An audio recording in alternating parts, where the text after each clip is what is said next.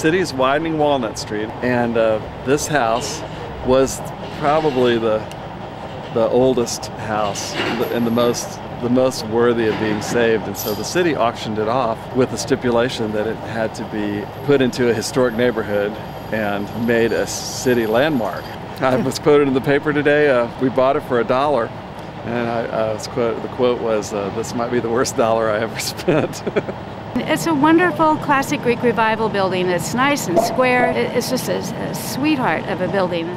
We always enjoy these creative processes when we can save these little beater houses and make them jewel boxes again. We are going to use it to bake. We're going to have a separate kitchen, commercial kitchen, that we're going to bake the desserts and hopefully the bread for the restaurant. There's enough space in there to make a little coffee shop or something. It's so smooth. You know, these guys are generational. I think Quentin is the third generation of the Henderson movers, and they just know exactly what's going on. It's just an orchestrated procedure. Pretty amazing to watch. In a whole, this move went very well. We really enjoy moving the historical buildings. I hate to see them destroyed.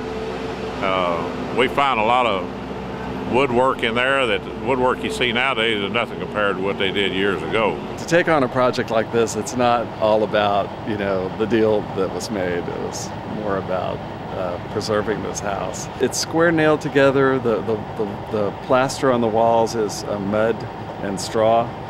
It'll look very much like it looked at the turn of the century. And it had been moved sometime or another to that location. Now, I don't know who moved it at that time, but they cut it the other direction, and it still got the cut up on the top there. We had to cable all that together to keep them coming apart, but it hauled real good, and I think these people are going to be satisfied with it.